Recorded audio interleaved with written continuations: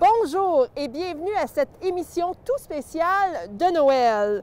En raison de la saison estivale hivernale, nous avons décidé de terminer cette année sur une note très positive. Et donc, je suis bien évidemment accompagnée de mon collègue Thomas Stockting. Thomas, ça va bien? I'm very well, ça va très bien, merci beaucoup. I'm very excited to be out here for a very different kind of show this week. A little bit chilly, but most definitely getting there. And I can't wait to really demonstrate the way in which the community has managed to thrive forward and stay positive and bring joy to each other during what has been a very trying year. Je suis d'accord, Thomas. C'est le temps à l'année pour se recueillir sur les bons moments et les bonnes actions qui se sont passées dans notre région. On s'entend pour dire que cette année, nous avons éprouvé quelques difficultés et beaucoup de défis. Et j'espère que cette émission réussira à vous rendre chaud au cœur. Absolument, absolument. So in this show, we've got a variety of things coming up, but we're really going to be focusing around the main theme, which is great Christmas and festive initiatives, ways in which you as the community have helped out already, and of course ways you can continue to help out your local community. Aujourd'hui, nous allons débuter en vous parlant de certaines des initiatives festives qui se sont déroulées dans notre région. Vous savez que plusieurs petits gestes combinés peuvent faire toute la différence dans la vie de plusieurs et donc, par conséquent, de notre communauté. C'est pourquoi nous avons créé cette émission tout spéciale de Noël et très festif d'ailleurs.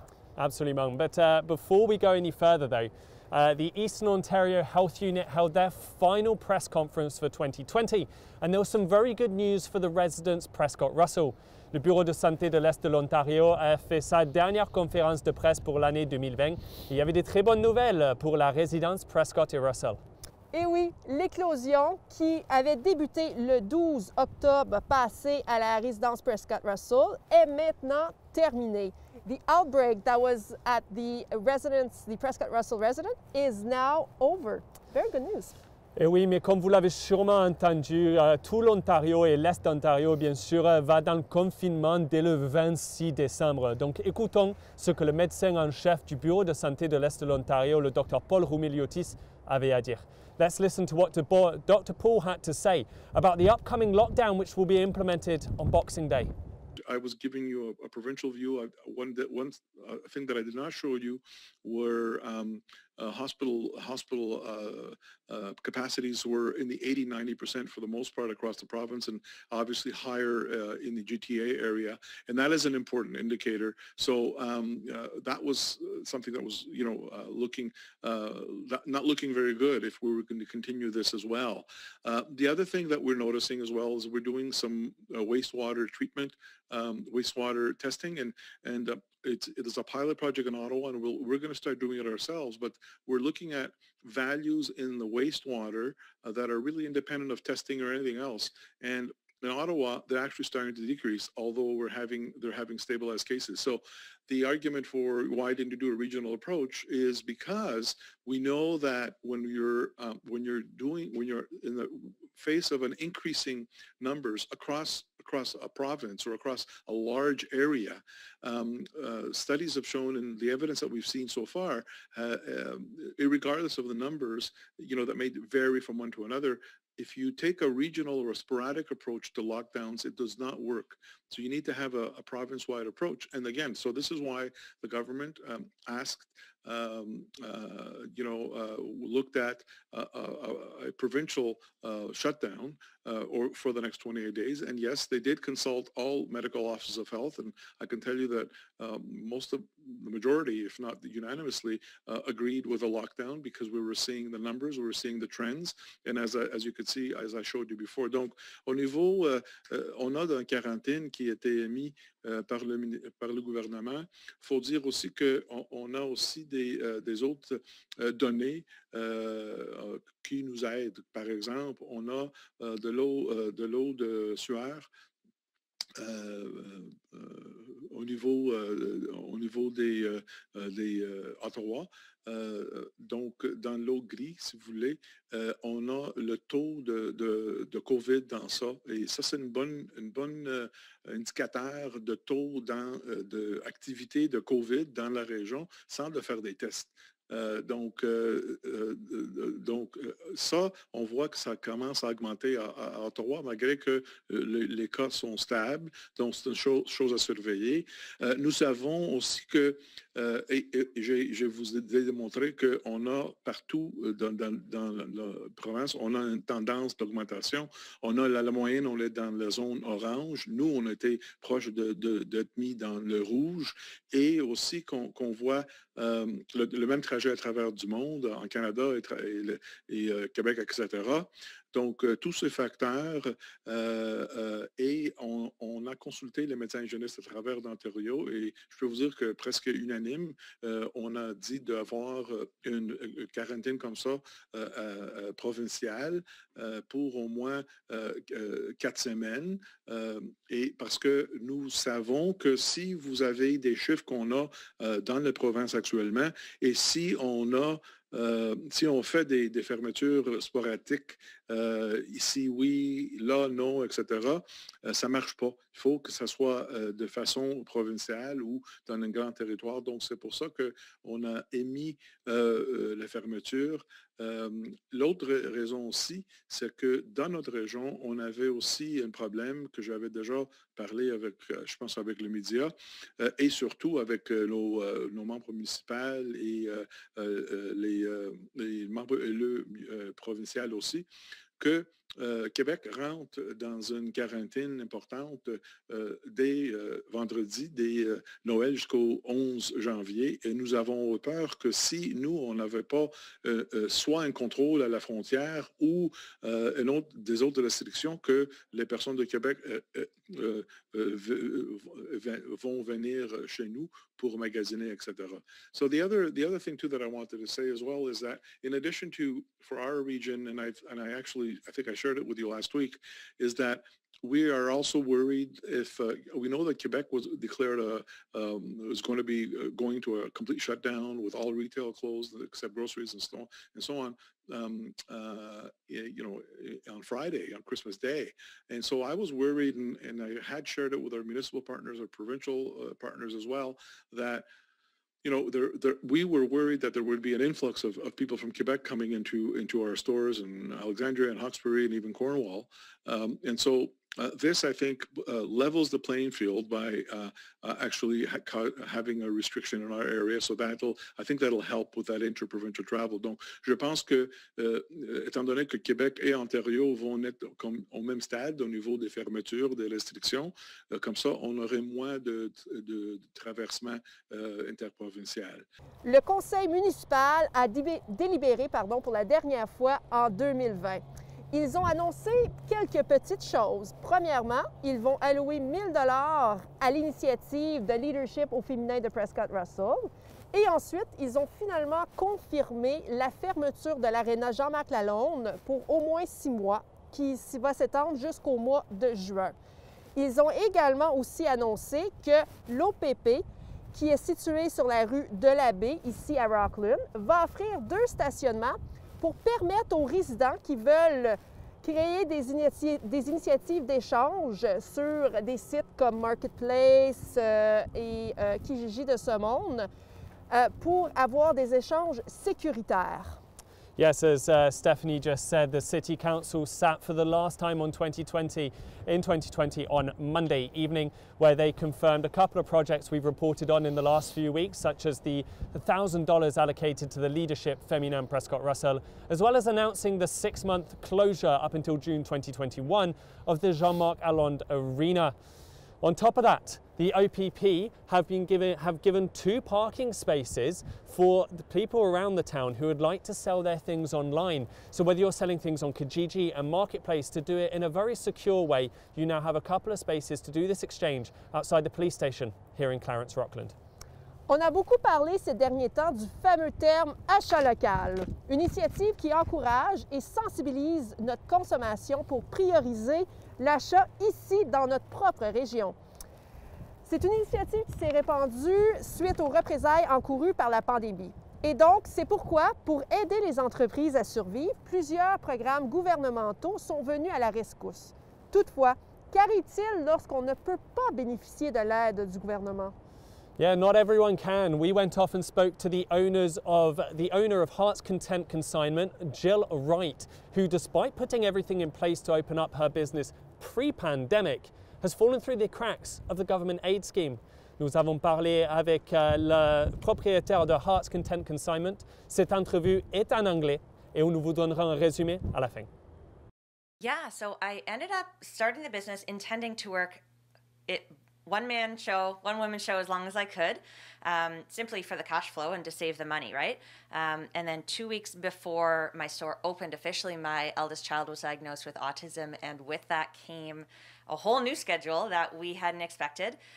So I'm only able to schedule myself in the store about 18 hours a week for me to physically be here, which meant I, of course, had to hire staff. So I found 4 local part-time workers who have been amazing, and they are here with me or for me while I'm attending therapies with my son. So we also extended our hours so that we could stay open longer to serve the community, and opened up also on Sundays so that we could be open. So we have long hours, and I fill the space in with some amazing ladies. What kind of financial aid have you been given to try and help out like this? We're seeing so much in the news about businesses being helped out on a provincial and federal level. What kind of aid have you received? Absolutely. I've received none. I have applied for everything federally and provincially that has been available for businesses. There's a lot that the Canadian Federation of Independent Business has been pushing for to include more businesses even after the relief programs come out. They're then adjusted and refined to include more small businesses and to sort of capture everyone. However, it seems that businesses that don't have year-over-year revenue to compare, which of course we don't because we're brand new, we fall between the cracks. We aren't even eligible to apply because we don't meet the criteria of being able to prove loss of revenue. So I did come across about a month ago a catch-all. It's a regional relief and recovery fund, and so each community, I believe, is allocated a certain amount of money. I also saw a notice from the city of Clarence-Rockland saying that yes, we have a pot of money for our local people, our local businesses. So I was overjoyed. I applied. I got my books all up to date and in order, and I had to follow up about 2 weeks after saying, hey guys, you know, how's it going with this loan? And I was informed that my application would not move forward simply because there were too many applicants and the money couldn't stretch all the way. So unfortunately, there is no funding available for a small business like me. It seems very difficult to throw the phrase light at the end of the tunnel, but what are you really hoping for next? I'm hoping just for them to open up some of the programs that already exist, specifically for myself, the SEPA loan. I need a little bit extra cushion in terms of funding to get me through the traditionally slow January, February, March in retail, so that I can pay my staff, so that I can pay myself, because I haven't been paying myself as of late because I can't afford my payroll. And so I just need that cushion, that loan, whether it's forgivable or not, whether I pay interest or not. I'm not looking for a handout. I'm just looking for some support to get me through to the time where I can beef up my sales and really encourage people to come back when it's safe to do so.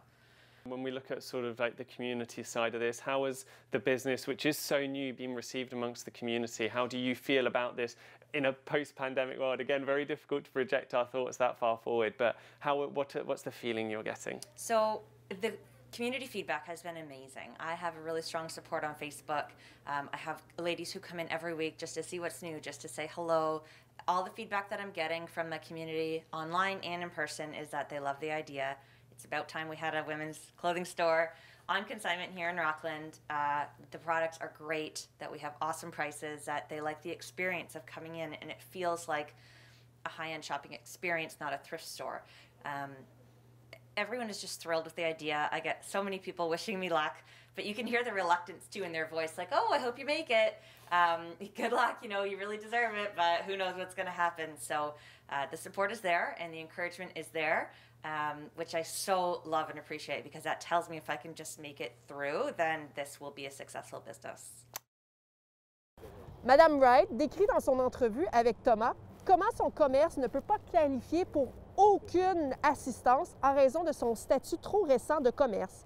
Elle nous explique que l'entreprise qui emploie quelques 4 personnes à temps partiel, bien qu'elle bénéficie du soutien de la communauté, nous sommes bien heureux de ça.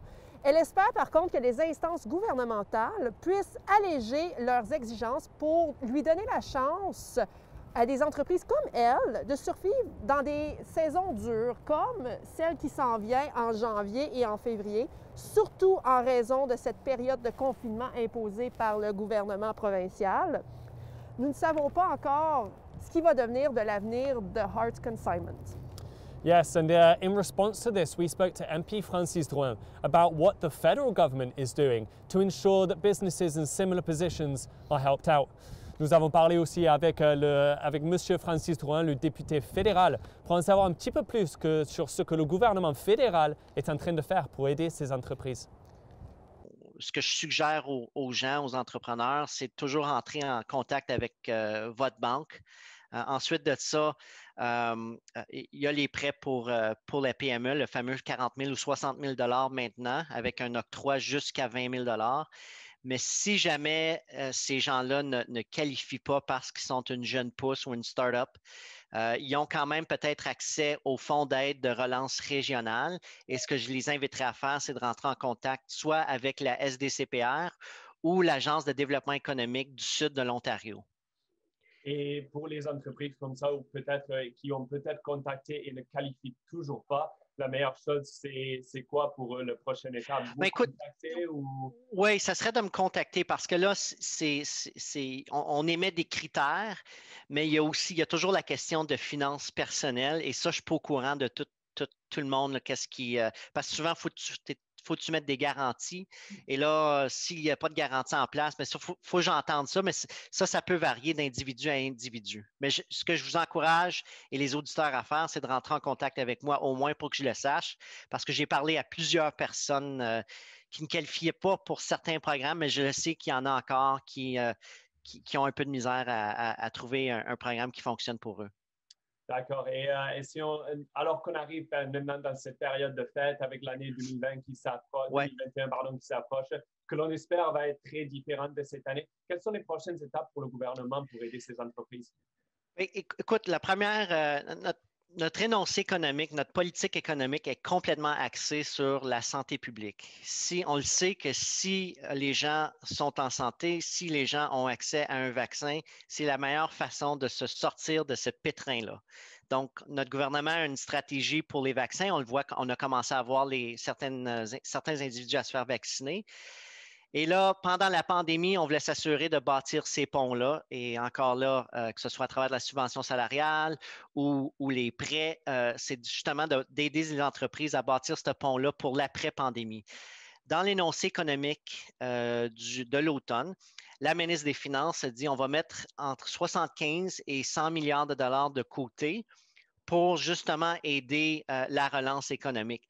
Et ce que je suggère à la communauté entrepreneuriale ou peu importe, si vous avez des idées à comment est-ce qu'on peut vous aider à croître après cette relance économique-là, je vous inviterai à rentrer en contact avec moi et me partager ces idées-là parce que c'est là qu'on commence à planifier pour l'après-pandémie.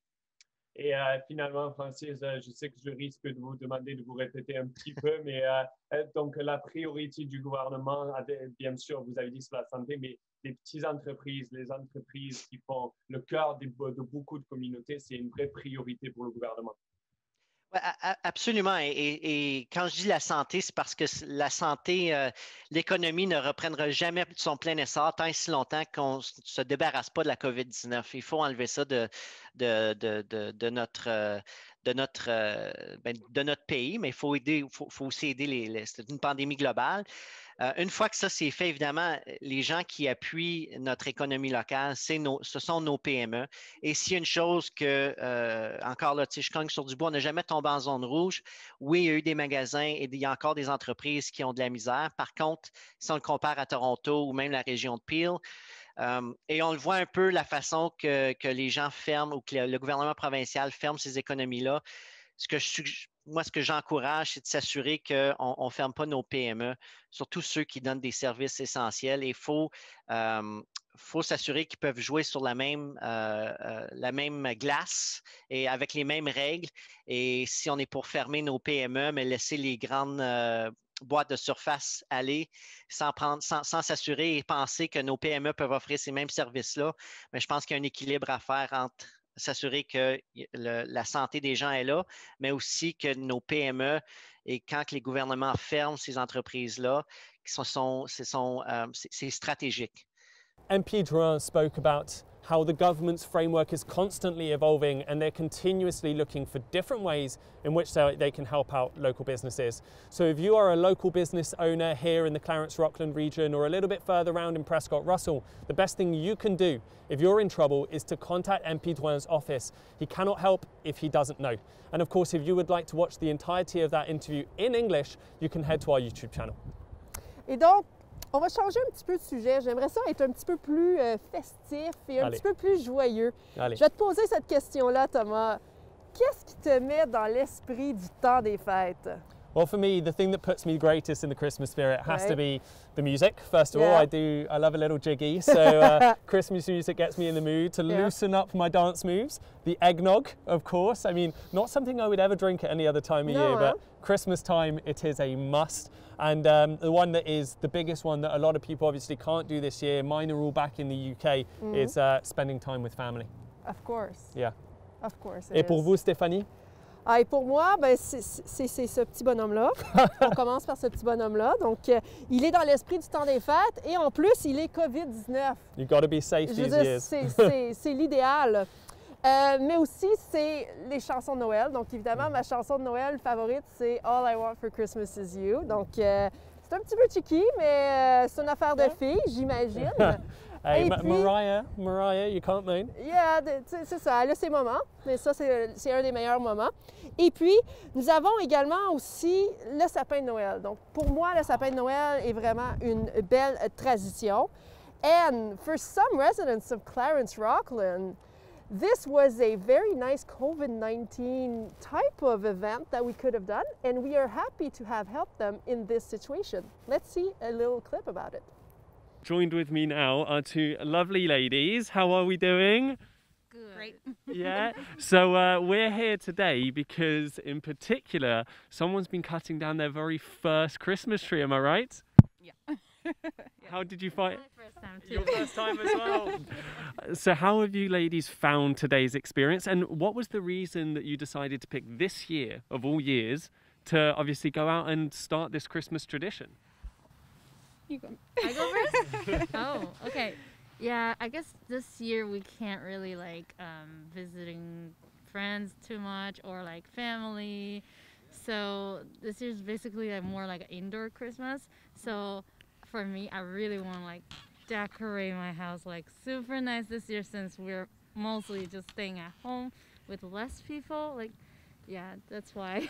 And for me, my kids have been nagging me about doing Christmas stuff for a while, and because they're not doing as much stuff outdoors as they normally would, we thought that this year would be nice to do some, you know, Christmassy stuff and get a tree and do the whole decor and just have a nice indoor Christmas. Yeah. And we were all of us were down in the fields just like 5-10 minutes ago cutting down these trees. We'll start with you this time. How did you find the whole experience of picking a tree and cutting it down? It was far more complex than we were expecting. Oh my God, I did not realize that getting a Christmas tree was so complicated, but it was really exciting. I loved it. I definitely am doing this again next year. Yeah. Wonderful. And what did you make of the whole experience? Were you expecting having so many different rules around what was the right tree to pick? No, actually, and I was so happy that he actually gave us so many tips, like what kind of tree you should actually pick for your place. Sometimes what you're thinking is not what you actually need for your place. And in the field, the tree does look very different, like than how you think it will look in the house. So I think eventually we're so happy with the tree we picked. Yep. Wonderful. So now that the tree has been cut down, just before I let you girls go, when's it popping up in the house? Hopefully this evening. I kind of promised the boys that this evening so would be the evening to decorate the tree, so I am as pumped as they are. Yeah. Wonderful. Well, congratulations on your first tree, and I wish you ladies a very Merry Christmas. Enjoy the rest of your week and enjoy popping up the tree. Same to you. Thank you. Perfect. So there we have it. We have Briggs Tree Farm. We have a bunch of new Christmas trees. We have a bunch of new Christmas traditions for 2020. And despite some of the issues with the pandemic, as we've just seen with those two lovely ladies, that new traditions can always be born even in these trying times. So if you need to start a tradition, if you want to come out and get yourself a tree, there's still time obviously in these weekends before Christmas. Just make sure you come and do it. Be safe, wear your masks and keep 2 meters apart. Merry Christmas, Clarence Rockland. Et d'ailleurs, voici le sapin de Noël de Jodienne. J'espère, elle nous a d'ailleurs dit que ses enfants se sont occupés des décorations de Noël. Il est quand même très joli. The tree has been very nicely decorated by Jodien's kids, and we are very happy that we have played a small part in their festive experience. Now, it's been a weird year, right? Whether it's in your personal or your professional life, though, there must be something that you've held on to, some kind of positive. For me personally, I just completed my first 12 months here in Canada, and I have to say I don't regret the move in the slightest. It's a little cold, but I'm very happy about it. Et pour toi, Stéphanie, c'est quoi le meilleur moment de bonheur personnel de l'année 2020? Your favorite personal moment of 2020? Bien que j'en ai beaucoup parce que je suis quelqu'un de positif, je te dirais que c'est le moment où mon fils a perdu sa première dent et que j'ai pu y assister finalement. Mais on ne parlera pas juste de nous. On a justement demandé à Monsieur le député fédéral Francis Drouin quelles étaient ses fiertés pour l'année 2020 et qu'est-ce qui allait en venir en 2021. We asked MP Francis Drouin what was his best moment in this year and what's to come in 2021. MP Francis Drouin, merci beaucoup d'être avec nous aujourd'hui. Je voulais juste vous demander, ici à TVC 22, on voulait savoir quel était votre meilleur moment de 2020 et qu'est-ce que vous espérez le plus dans 2021? Écoutez, 2020, je pense que ça n'a pas été une bonne année pour personne, évidemment, pour des raisons évidentes. Par contre, sur un côté personnel, j'ai eu la chance de passer tellement de temps avec mon garçon et ce n'est pas quelque chose que je pensais pouvoir faire en 2019. Donc, j'ai eu la chance de le voir prendre ses premiers pas, qui est super comme nouveau papa. Donc, pour moi, sur le côté personnel, 2020, ça, c'était mon meilleur moment. Et en 2021? En 2021, je pense que je vais avoir les mêmes rêves que tout le monde. J'ai très hâte que notre région soit vaccinée et qu'on puisse retourner à la normale, aller sur un patio, prendre une bière, aller voir nos amis, prendre un café. Je veux dire, je pense que c'est les mêmes rêves que tout le monde a. Je pense à travers le Canada, on va être unifiés pour ce qu'on veut en 2021. Absolument, rencontrer les gens face à face et ne pas sentir un peu bizarre. Hein? Oui, absolument. J'ai hâte de donner une poignée de main et pas un poignet de coude. Et Francis, je vous laisse la parole si vous voulez regarder dans la caméra et dire un petit message de Noël aux résidents de la municipalité. Absolument. Alors, j'aimerais tous vous souhaiter un joyeux Noël, même si cette année, malheureusement, on n'aura peut-être pas la chance d'être avec nos êtres chers. Ce que je vous dis, c'est que profitez du moment en petite famille et je vous souhaite une bonne année en santé et juste la santé pour 2021.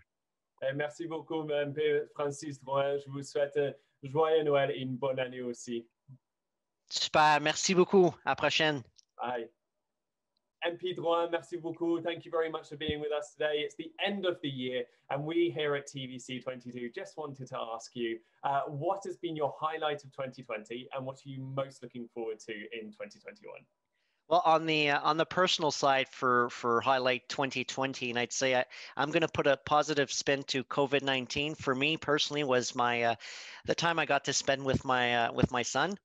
And I didn't expect that in 2019 because I just working from home, I got to see him grow. I got to see him walk, make his first steps. And that's not something that I expected in 2019. Fantastic. And looking forward to 2021, what's the big thing on the card for you?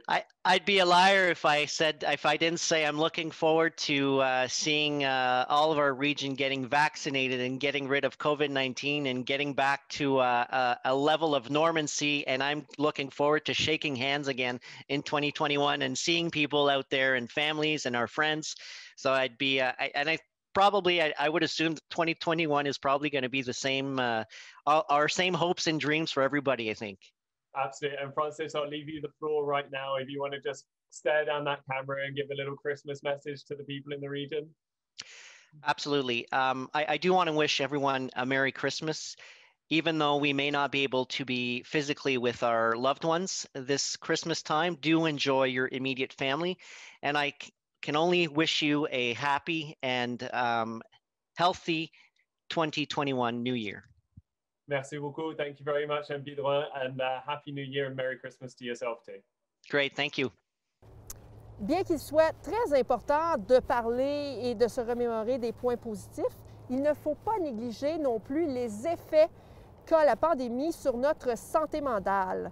We have to take into account the downplays the pandemic has put on our mental health.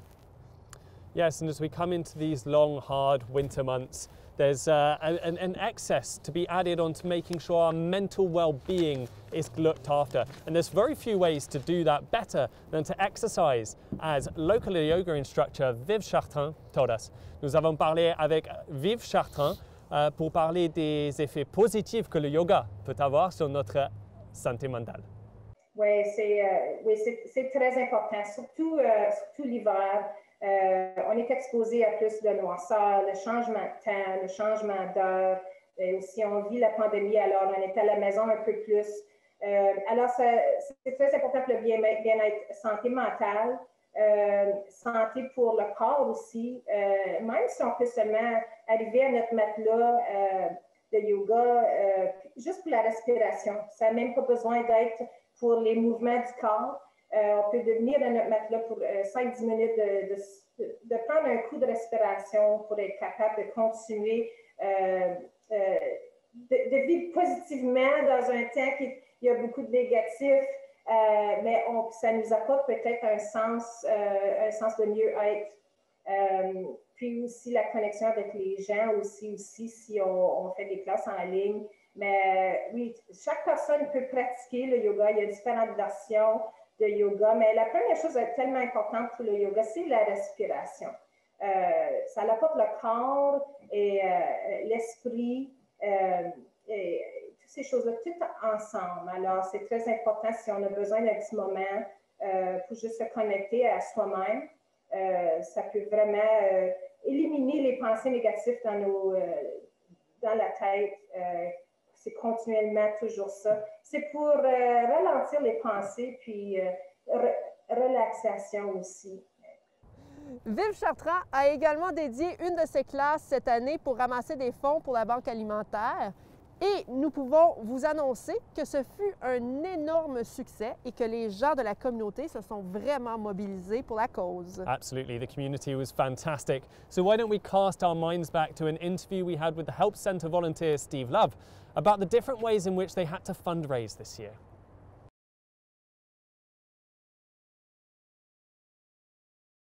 Okay, so the first Sunday in December is where we're at. And traditionally, that was where we do our door-to-door food drive. So we would have teams out in the community, but this year, because of COVID-19, we can't do that. So this year we've had our virtual fundraiser, and we've had a week-long sort of our campaign, our dates, which is culminating today on December 6th. And today, December 6th, is normally the Guignolé day, where you have this hectic 8 hours, isn't it? Talk us through a little bit what the Guignolé is normally like on the first Sunday in December, and how you've handled this particular day today. So, I mean, normally I'd start in October calling people, getting stuff to ready and organized, and then the Sunday we'll meet 8 o'clock in the morning over at the school. We'll have prepped it the day before. For our 10 o'clock teams that start showing up, they get their routes, their maps, and away they go. And they go door to door to every house, and they collect food, they collect money. And so I have 22 different zones. Some of those zones have 3 to 5 teams, so you're 15 people. So we're over 150 people that are out there gathering food. They bring it all back to the school. It all gets sorted. It gets put into these bins. And then there's the teams that bring them over here. And in this place, you would have 20 people going nonstop, trying to stack this stuff, put it where they can. And by the end of it, it's stacked on top of each other right to the roof. This place is jammed. And so on the 6th of December, or the first Sunday of December, normally there are a ton of people coming in and out of this building, aren't there? So what happened today? Did you have a big turnout at all, or was it more on the virtual side? So for the virtual side, worked for us. So virtually, we got more donations than we were maybe anticipating, or we didn't know how it was going to go, we're very happy with the way that went. So the community has come out for us again, and they've given us lots of money, and it looks like we're going to make our goal no problem. Within the weeks and that coming up, we're going to be successfully reaching our goal. And from that, we'll be able to fill these shelves. And throughout the year, people can always still donate, as they do throughout the year. Traditionally, we'd have food drives that continue. So you can always donate to the Rockland Help Center. Fantastic. And normally, as you say, people turn up with a lot of food that they've purchased themselves this year. It's very financial, obviously, due to the pandemic and not having so much transfer of items, as we discussed beforehand. So what's going to happen with the money now? Are you guys purchasing some food with it? What's going to go on? So that's exactly what will happen. So in this center, we know exactly what we want and what we need. And they'll send the guys out. They go to the stores, the local stores, during the days prior to our main day, which is Thursday, when the people come. They'll go out and they shop, and they will fill these shelves with the things that we need, so we can target what it is we need, and the money will go absolutely to the things we need. And they'll be able to gauge where it needs to go this week or where it needs to go last week, but all the money will go back into the community. Fantastic. And just before I let you go, Steve, is there anything anyone can still do? I know that today marks technically the end of the guignolé, but donations closed. Can people still get involved? You can always donate here to the Rockland Help Center, and we're always welcoming donations because there's always a need. And I think with the COVID-19 and the pandemic, we don't know where this is going to end or that need's going to increase. So donations are always accepted and always welcome here. E-transfers, you can do that online all the time. And if it's open on a Thursday, if you want to come by and make a donation, there's always someone here to take that for you. That's perfect. Well, thank you very much for talking to us about this, Steve. Congratulations once again on another seemingly very successful guignolé here in Clarence, Rockland. And thank you to the Clarence Rockland community, the people, the businesses. Awesome. Yeah, and we'll catch up, well, before next year, I'm sure, but most definitely, hopefully what is a slightly more normal guignolé next year. And actually, last question whilst I have you. This year's fundamental difference was the fact that you guys embraced a very virtual side to things. Is there any chance that that might remain next year, even if we live in a post-pandemic world? So there's two parts to that. So the virtual side is great for raising money, and that allows us to buy this food and provide to the people that need it. The guignolé side brings the community together. So on that Sunday, when we've got people, and I said before, we've gone out in miserable pouring rain when it's just hovering around zero and you're frozen, and people come in with smiles and they've gathered food and they're all happy, and it's a big community building thing. So we'll have to see where it goes. La levée de fonds faite par le Centre d'aide avec la guignolée cette année a récolté plus de 50 000 $. Et nous, ici à TVC 22, voulons féliciter toute la communauté de Clarence Rockland pour avoir rendu cette initiative tout un succès. Yes, $50,000 is a huge amount of money, so very well done to all of you who gave in whichever way they can, whether it's money, whether it's time, or whether you simply just took the time to speak to someone who might have needed it. But as much as it is the season for giving, it is also the season for bright lights. En effet, ici à TVC 22, nous avons décidé de faire le tour de Clarence Rockland pour aller établir et peut-être féliciter la maison illuminée de Clarence Rockland, donc celle qui s'est démarquée cette année. Voici ce que ça a donné.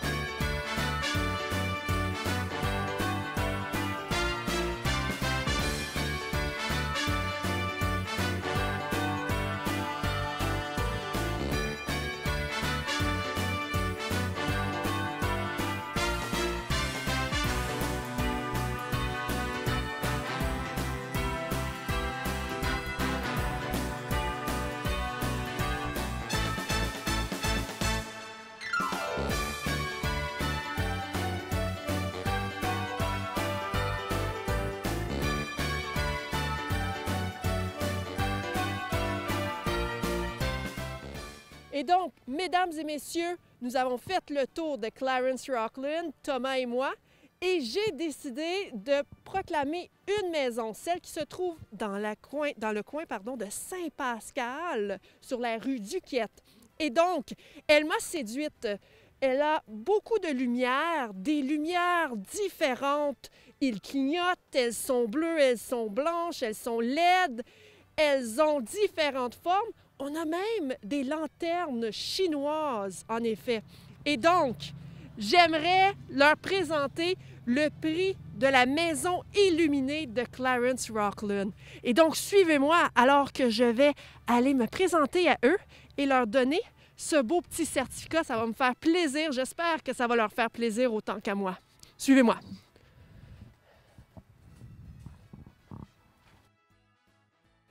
Et donc, comme vous voyez, ça clignote. On a des arbres de Noël. Tout est joli. Et donc, c'est le fun. Donc, les amis, soyez... Bonjour! Comment ça va? Et donc, mon nom est Stéphanie de TVC 22. Et puis, on est justement à la recherche de la maison illuminée de Clarence Rockland. Et votre maison m'a séduite. Dites-moi, c'est quoi votre nom? Rosanne Pinstra. Rosanne. Et donc, dites-moi, ça fait combien de temps que vous faites justement cette décoration de Noël-là? Ça fait une couple d'années qu'on le fait. Cette année, on a juste été un petit peu plus over the top. Oui. Combien de temps ça prend à se préparer pour ce type d'événement-là? Parce que vraiment, là, vous en avez partout, là. On a commencé au mois d'octobre. Ah oui? Oui. Est-ce qu'on sait environ combien de lumières qu'on a ici, là? Parce qu'il y en a, là. Il y en a plus que 12 000 lumières. Wow! Est-ce que c'est vous et votre mari qui avez installé tout ça? Non, c'est mon mari puis ma fille. Ah oui? Oui. C'est comme un événement de père-fille.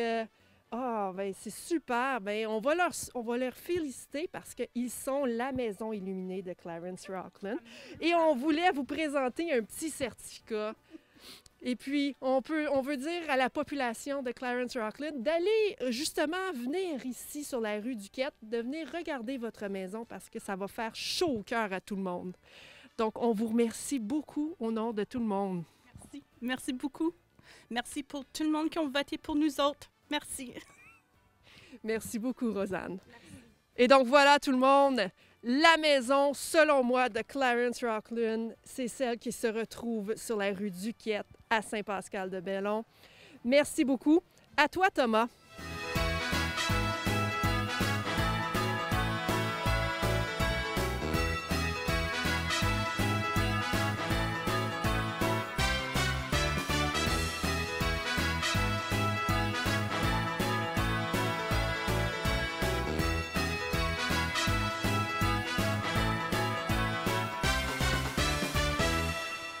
So as we have just seen, Stephanie has selected her favourite lit up, decorated house in the Clarence Rockland municipality for this year.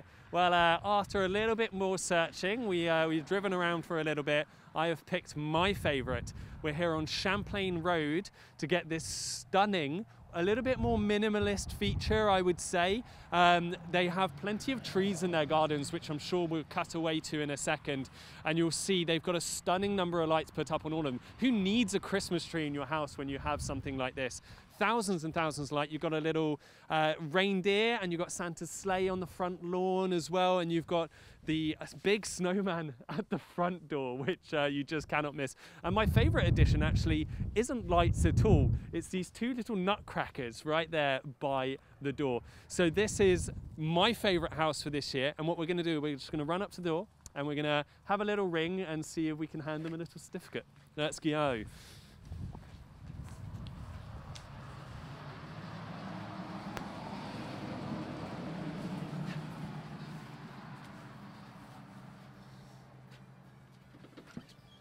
Bonjour, good evening. How are you? Good, you? I'm very well, thank you very much. My name's Thomas Stockting. I'm from TVC 22, and I'm here to let you know that we're doing a little competition amongst us at the station about our favourite decorated house in Clarence Rockland municipality, and I'm here to tell you you're my winner. Well, thank you very much. Wonderful stuff. So you've got a ton of lights out on your property at the moment. Do you know round about how many? No, never counted. And how long did it take you to put them all up? About 3 days. 3 days. Did you do all of that on your own? I had help this year because I had a surgery, so I needed help. Oh, fantastic. Is this something you do absolutely every year, or have you gone in a little bit bigger this year? A little bit bigger this year. Wonderful stuff. Well, I just wanted to, I won't bother you much longer, but I wanted to hand you over this little certificate that says that you are our favourite, my personal favourite decorated house for this year. Wonderful. And your name is? Danny Roy. Danny Roy? Yeah. Thank you very much, Danny. Lovely to meet you. Have a lovely evening. Merry Christmas and stay safe. Cheers, Thank Danny. you. Perfect. Have great holidays. Thank you. And there we have it. Danny Leroy on Champlain Road is my favourite for the year. As we said, we saw Steph's, so let us know in the comments below or give us a message here at the station, give us a ring. Whose house do you think was the better pick? Clarence Rockland, Merry Christmas.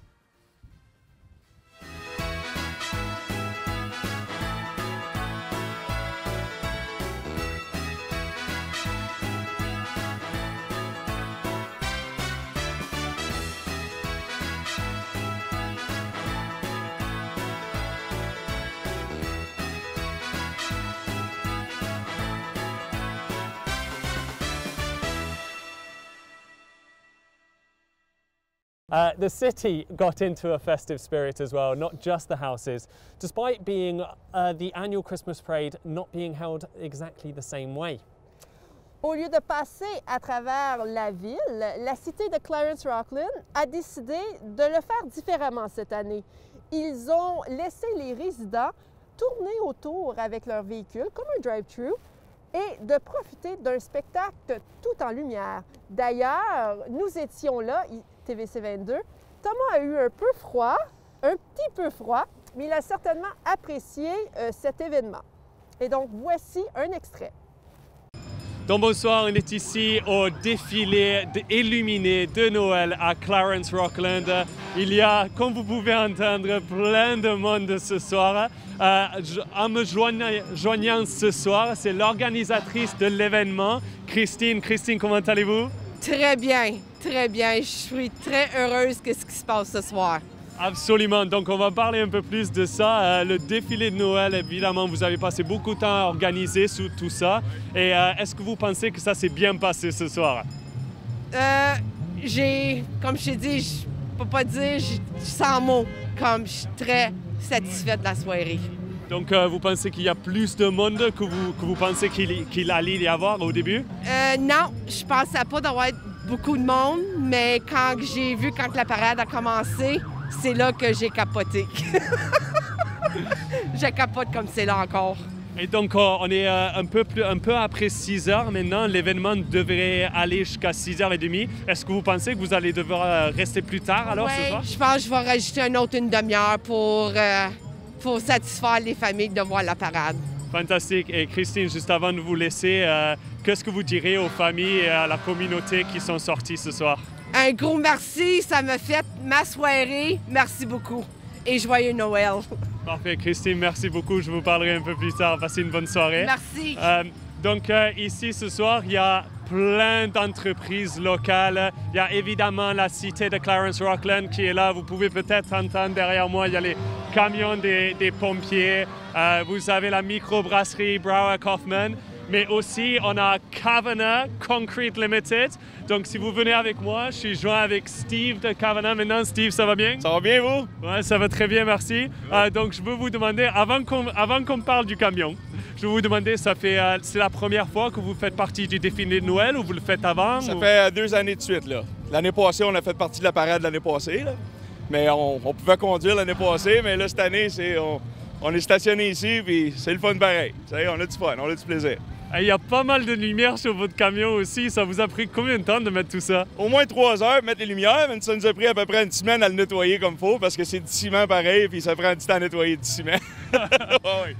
Et comme vous dites, c'est tellement différent cette année. Vous ne pouvez pas conduire, c'est les gens qui conduisent. Qu'est-ce que vous pensez de cet événement? C'est une bonne chose pour la communauté? Moi, je trouve que c'est une bonne affaire, que Noël s'en vient. Je pense que ça va aider un petit peu avec le monde à avoir une meilleure ambiance, un petit peu plus un petit peu plus gros sourire pour tout le monde, vu que c'est Noël, puis ça fait du bien aux gens, puis surtout les enfants, tu sais. Les enfants qui comptent là-dedans, puis ils aiment bien ça, puis c'est ça qui compte, c'est ça qui est le fun. Parfait. Ça emmène tout le monde ensemble, puis tu sais, on peut pas rien de meilleur que ça, Noël. Exactement. Bon, merci beaucoup, Steve. Merci beaucoup. Passez une bonne soirée. Et on se parle à bientôt, j'espère. Merci beaucoup. Ouais, j'espère qu'on va avoir de la neige bientôt. Moi, j'espère pas. Hein? Donc ça, c'était Steve de Kavanagh Concrete Limited. Donc cet événement devrait se terminer à 6h30 ce soir. Mais comme vous avez entendu avec Christine, ça va se terminer beaucoup plus tard. Donc Clarence Rockland, merci beaucoup d'être sorti ce soir et passez un très bon Noël. Well, we're coming to the end of this show, aren't we, Steph? So tell us, what have been TVC 22's best moments of the year? Oh, cette année, je dois avouer que nous avons eu plusieurs événements dans la communauté dont nous avons assisté, dont nous avons diffusé le tout et nous en sommes fiers. Je parle particulièrement de la manifestation des professeurs, l'ouverture du parc Potvin. Ça, c'en était un qui était très intéressant. Ouais. On a aussi également assisté à l'ouverture du Youth Hub ici au 1517 rue Laurier. Donc, quelque chose pour la santé mentale des adolescents. On a aussi des événements qui ont vraiment fait une différence. Donc, je dois noter la guignolée, bien évidemment, parce qu'on s'est bien impliqué et on est fiers du résultat. On doit aussi également noter l'initiative des habits de neige faits par la Maison de la Famille. Donc ça a été des événements qui ont fait une différence dans la communauté et que j'ai bien apprécié et surtout que j'ai bien aimé. Absolutely. I mean, there was great community initiatives throughout, and I have to say I'm very happy to have been involved, even though it was only the last 2 months of the year. So I'm very much excited to get to know more of you next year.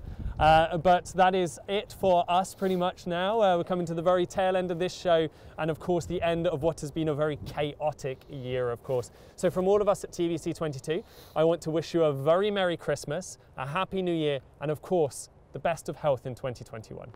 J'aimerais vous remercier, Clarence Rockland, pour cette année remplie d'émotions ici à TVC 22. Et j'espère qu'en 2021, on va être capable de vous livrer quelque chose d'encore plus fantastique, rempli d'émotions, de fierté et surtout de communauté. Donc, merci beaucoup.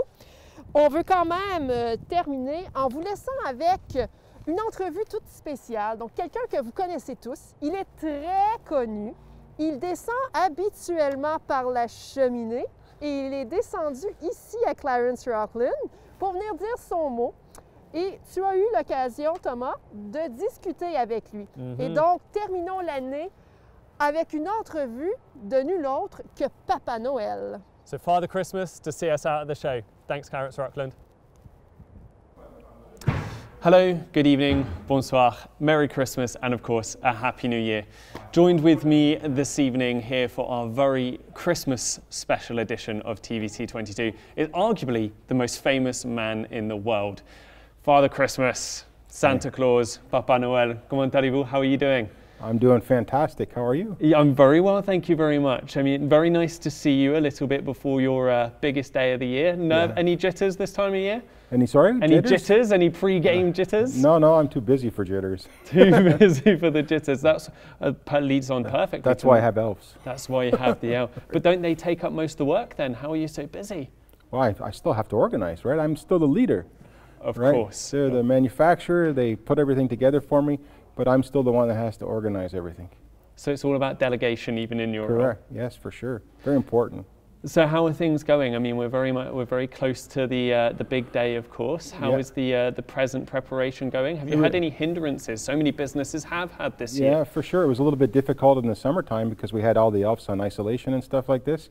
They all had to do their little things. So some of the dolls didn't have all the parts put on until later on, right? Because, you know, Buddy doesn't put all the parts on. Someone else has to put them together, right? It's like an assembly line. So, you know, but we're all caught up now. Everything seems to be going well, and you know, we're pretty much ready for the big day.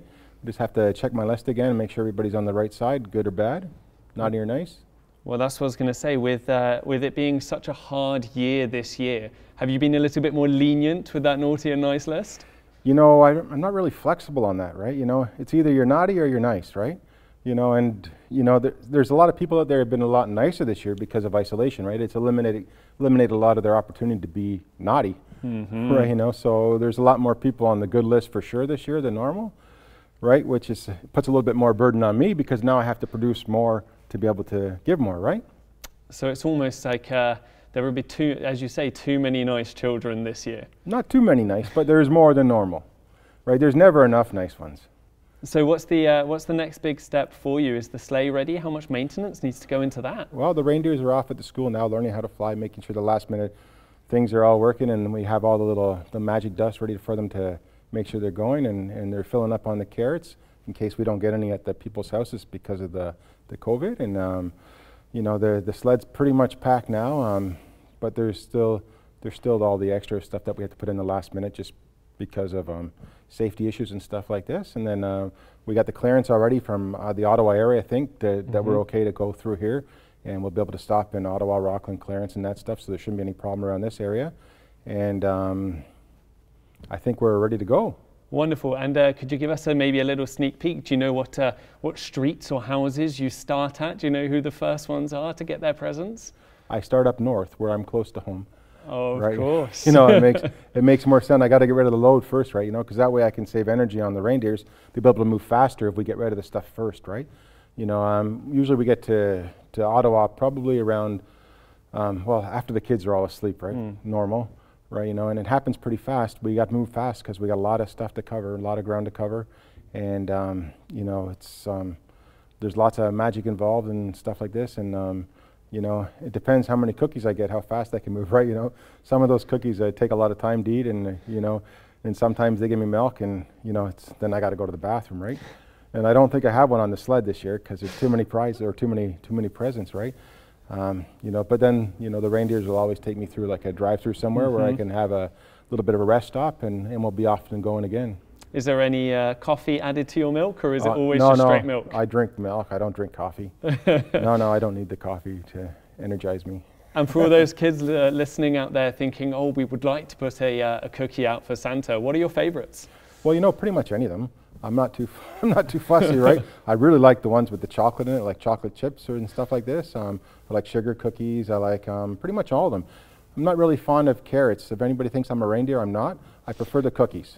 Okay, the reindeers don't mind the reindeer cookies. I mean, like the carrots for the reindeers, but I prefer the cookies. Okay, just to get that straight.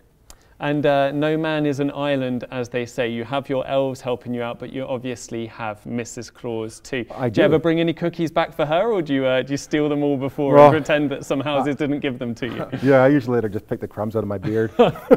Right? She likes that. And how essential is Mrs. Claus to the functioning of your whole system? Well, you know, she helps me make cookies during the year when I'm not going out, so I can keep up with my practice of eating them.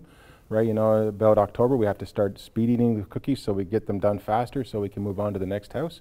But you know, she helps out a lot. She keeps the uniform clean, the costume clean. She keeps the elves fed. Everybody keeps happy. She's kind of like the glue that holds everything together up at the North Pole. Absolutely, as Mrs. Clauses in homes around the world are as well. Do you have one last thing you'd like to say to the children of Clarence Rockland who are looking on tonight, desperately hoping, obviously, for that one gift that they've asked for? Well, make sure you guys are good for your mom and your dad, and your guys go to bed early on Christmas Eve, because if I get delayed, I might not have enough time to stop everywhere because I can only come when you're in bed. So we'll hope to see you soon. Perfect. Well, thank you very much, Santa Claus. You're welcome. So you heard it here, exactly what's going on with Santa's big night this year. So stay good, stay safe, listen to your mum and dad, and have a lovely Christmas, Clarence Rockland. All right, that was pretty good. Yeah. I love this little guy. This He's cute, huh? little monster. Ah. What the?